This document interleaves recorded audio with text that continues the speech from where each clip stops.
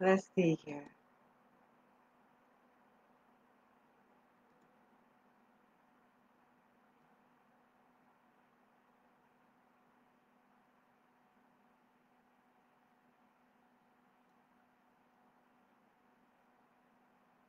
Hi, everyone. Oh, welcome, welcome, welcome. My name is Lana Hooks, and forgive my technology here beeping, but my name is Lana Hooks, and I'm the chief editor of PharSide Coed Book Club. Um, we are an editing and publishing consulting company, and so I wanted to give you a backdrop of who we are and our services, and just to be able to um, share our story with you. Um, so I'm going to start from the beginning. We originally started out in 2005 as a co-ed book club.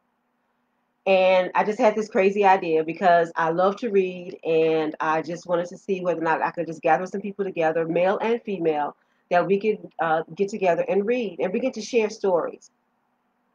So I asked my mom at the time, I said, what should we name, the book club? And so she said, well, let me think about it.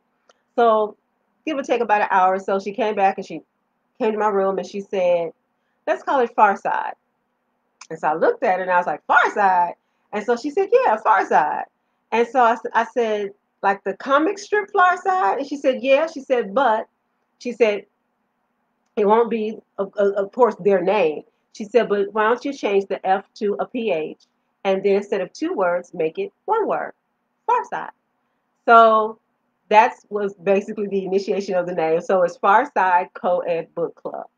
And so the name stuck. I laughed. I laughed because my mom had a really just a sense of humor that no one could understand but me, But she was an avid reader, and so like I said, the name stuck with us. And so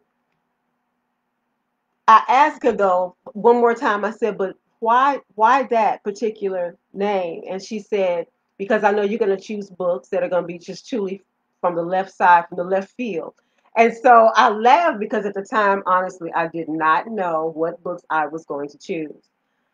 But again, being an avid reader, I read everything. I can't even leave a grocery store without picking up different type of newspapers and things like that. So I picked up actually one of our county newspapers, and I was reading where one of the uh, journalists had interviewed an author, and her name was Sandra Snowden, and her book was called "Horny and Saved: A Christian's Perspective on Sexuality." And I busted out laughing. That was our first book. I reached out to the author, Miss Snowden, and she gladly accepted the invitation, and she led the most lively discussion. We had it actually at a restaurant, and it was funny because people around us, they heard our conversation, and so they joined in and listened to her give a take on her horny and saved, and just a Christian's perspective about it. But it was one of our, like I said, it was our first one, and it was the most liveliest discussion. Our second book was Hung, A Meditation on the Measure of Black Men in America by Scott Polson Bryant.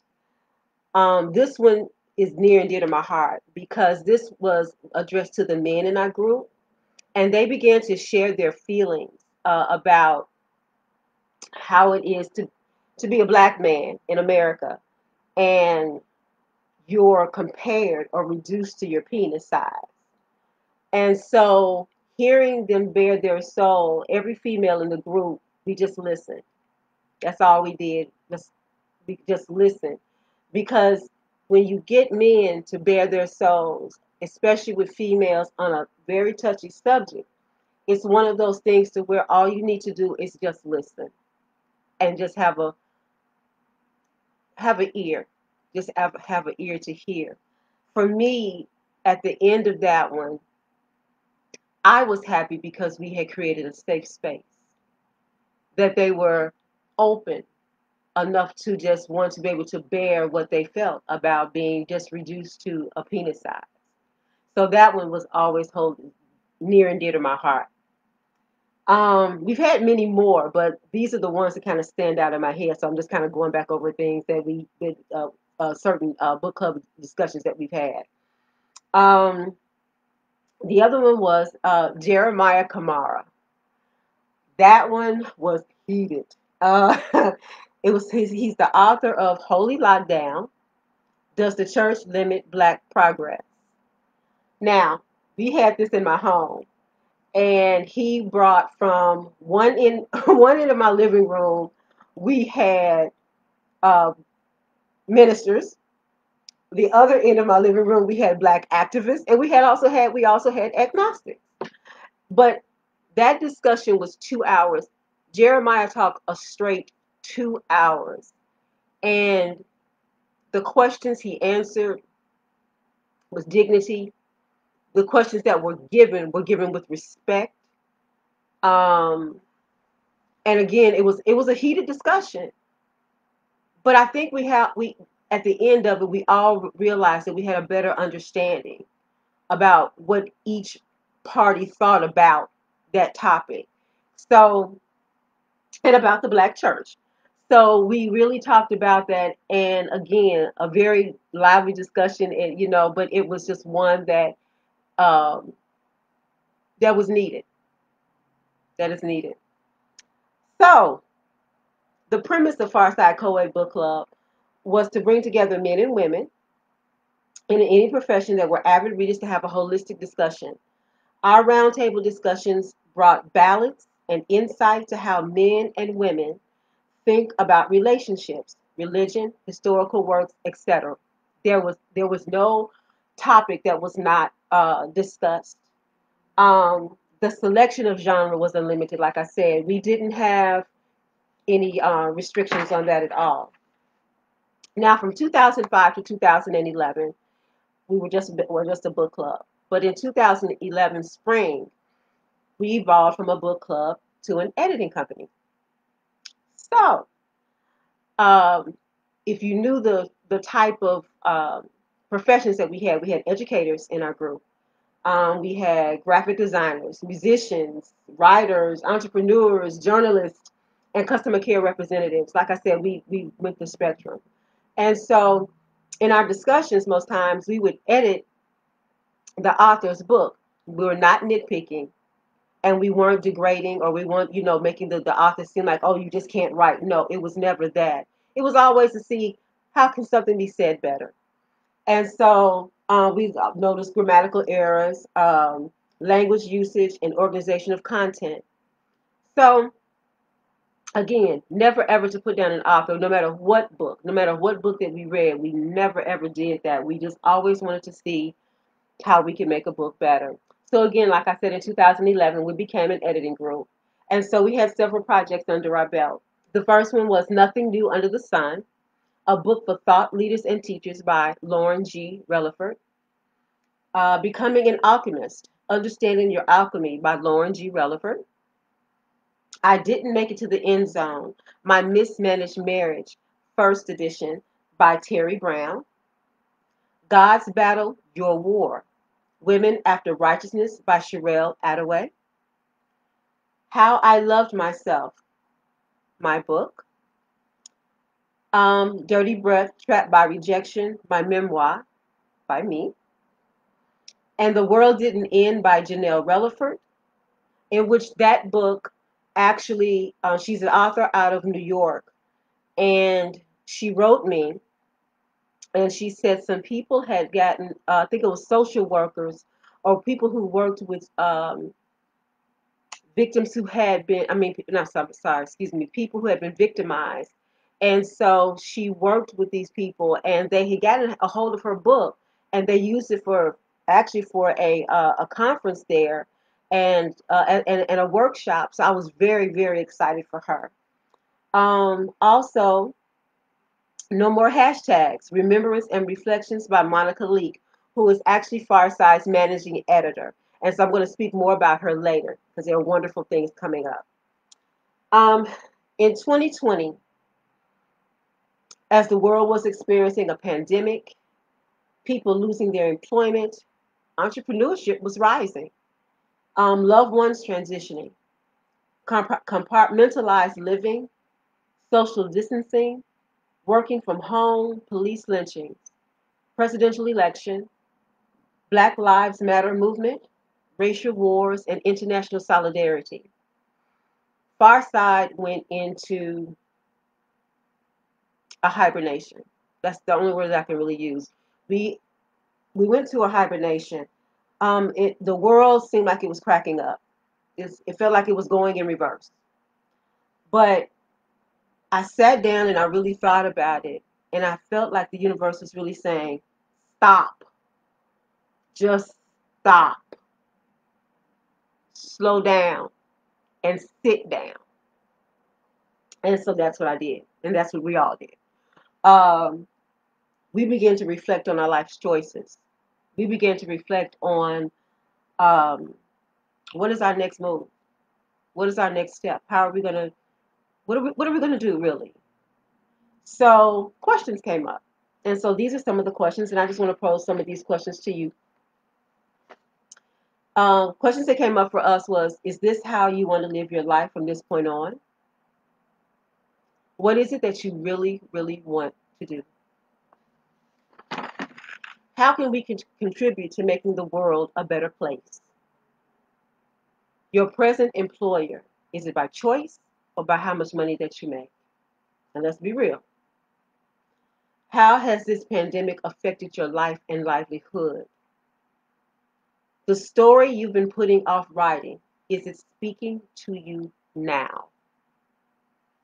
Are you supposed to write a book, a journal, podcast, or a blog?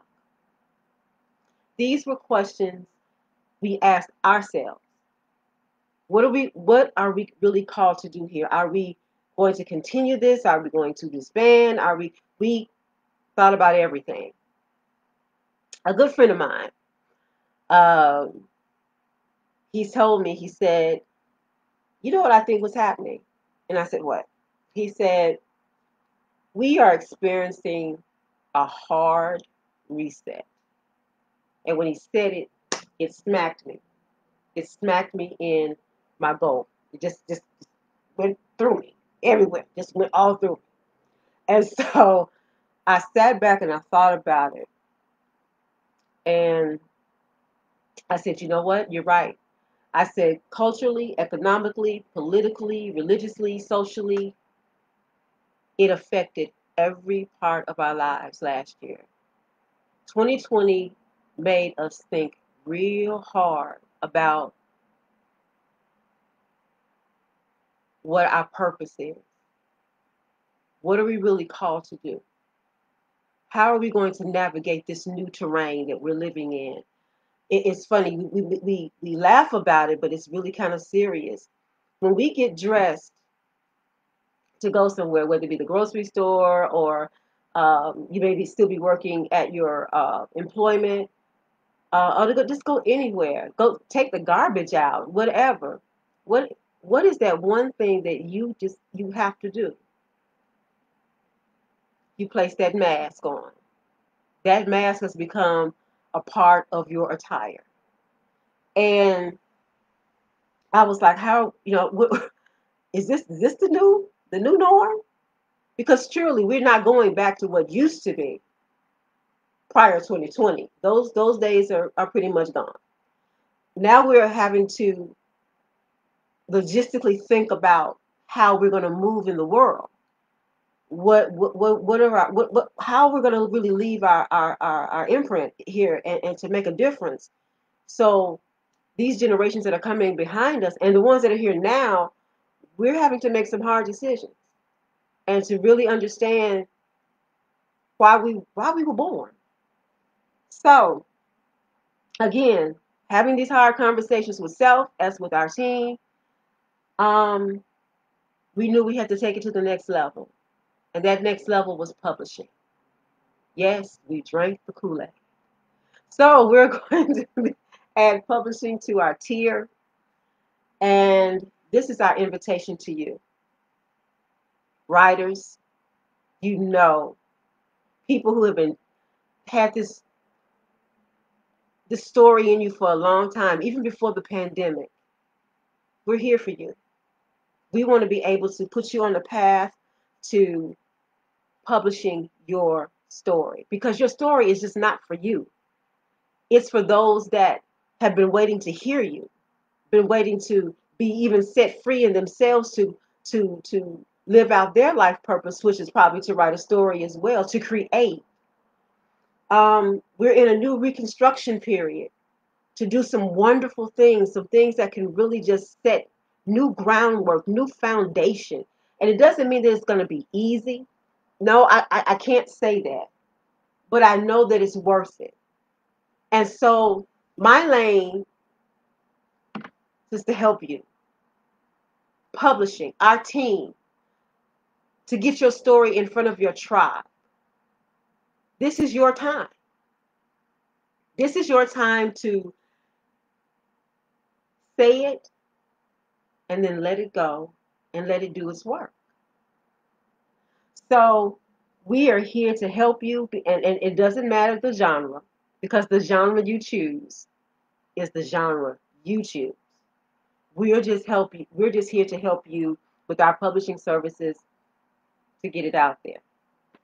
Now I must say this. Latter part of last year, our site was hacked. Yeah, hacked. I was devastated for a minute, but then I said, hold up, sit down, think about it. Everything else was falling off the grid. The world was just going in 9 million different directions. So I thought about the site and I said, you know what, maybe it's just telling me it's time for a new one. Maybe it's telling me it's time to really rethink everything. So even as we speak right now, Lauren G. Rilliford and her services, this lady's web team, is actually revamping our site. But it doesn't mean you can't contact us. You can contact us by emailing us at PharSide Coed, and let me spell it out, PharSideCoedBC or you can call us 678-701-7511. And we will definitely tell you what our services are and what our packages that we offer. We really want you to get your story out there. I've also created, um, and I'm going to have it on our site. I've also created what I call uncreate the verbal contract, because you had a verbal contract with yourself that somebody told you that you couldn't write. Somebody told you that what you said, everybody's done it before. Oh, it's nothing new. Oh, you know what? Nobody's going to read it. Ah, nobody. Hey, but the story keeps coming up. It keeps coming up. It won't stop. It just keeps coming up. That means you're supposed to do something with it. Even if you just journal it, at least put it out there. Somebody is waiting to read it, to be set free from the things that you have walked through, cried through. You have already paved the journey for them. It's just a matter of putting it out there so they'll know that they're not alone. That's our job. That's our job, to help you decide which avenue is best for you. So please, by all means, email us, call us. We'll be more than happy to talk with you. But don't turn me off yet. Got some other stuff in ready. Yeah. So we added another tier to our services. You see me over here pulling papers out. I'm sure you hear me. So we added something that is so wonderful. First, let me tell you about my wonderful managing editor, Monica Leek. Monica Leek is an author. She's a poetess. She's an educator. She's more and so much more that you're going to learn tomorrow. But she's been doing this for 5 years, meaning every month, well, excuse me, Black History Month, what she does is that she actually finds authors that write children's books, and that she posts them on her social media site. She gives you the age group that is age appropriate for the book. She gives you a little blurb about the book. And so she does it for 28 days. And so I asked her, I said, you know what?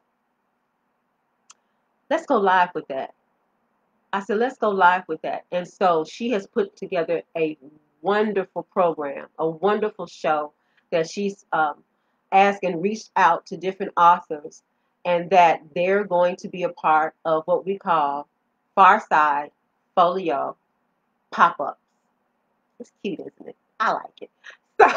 So, starting tomorrow, and I'm kind of gonna jump ship a little bit here.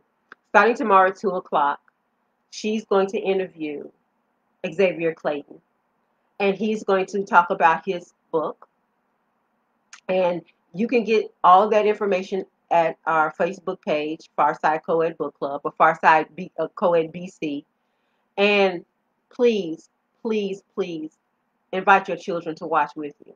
And that way you're able to build their libraries up and to support these emerging authors that are coming out with their works. And we want to be able to let them know that we care about them, because writers do matter. They really do matter. So Xavier Clayton is going to be at 2 o'clock.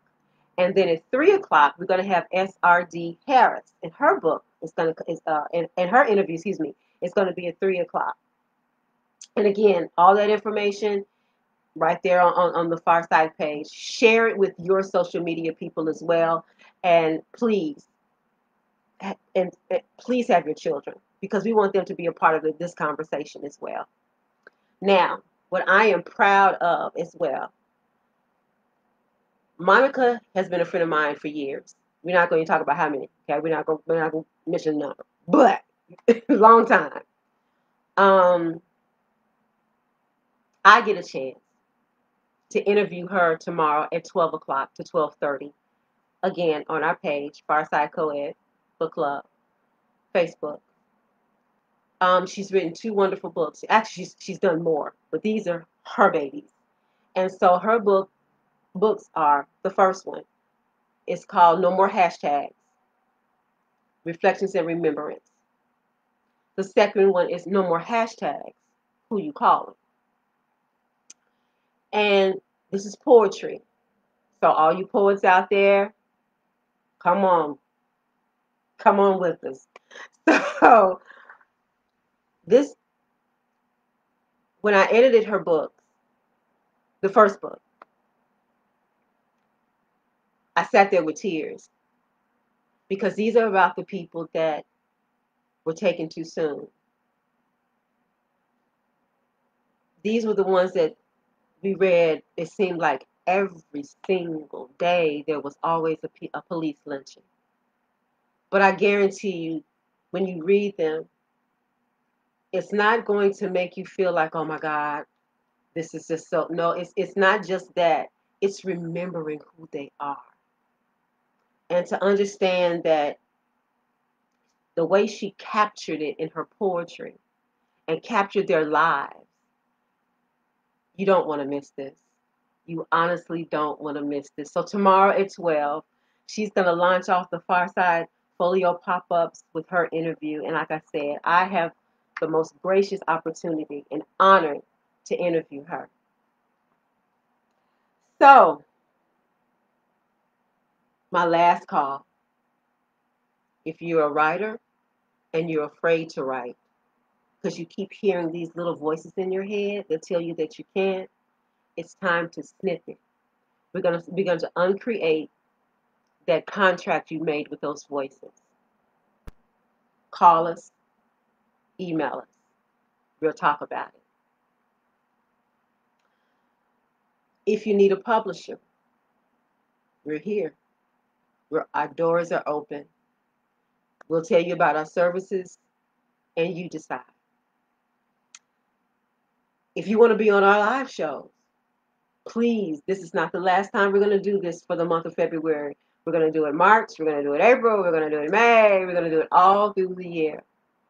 So please, if you want to introduce your book, even if it's already been published, that's fine. We just want to get you out there. We just want to let people know who you are and see you, because we need to build our libraries up, and there's so many good works that are coming out and that are out. We just love to interview you, so we can just introduce you to another audience. And it doesn't matter where you're at. I don't care. It could be United States, across the world. Doesn't matter to me.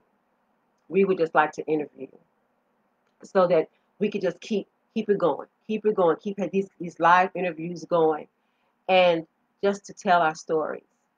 Okay. Again, social media, we're found. We have our page on Instagram, PharSide Coed Book Club, spelled all the way out. Here on Facebook, PharSide Coed BC. You can email us, farsidecoedbc@gmail.com, or call us 678-701-7511. I think that's it for this evening. I'm not going to hold you any longer. It's a Friday night, so some of y'all may have a hot date. You know, you never know. Or some of you just want to read with a glass of wine. Sounds good to me. So I thank you for your time. I really do. I appreciate it. I don't take it lightly. I thank you for allowing me to share Farside's journey and story with you. And now I hope you can share your story with us so it can be shared with the world.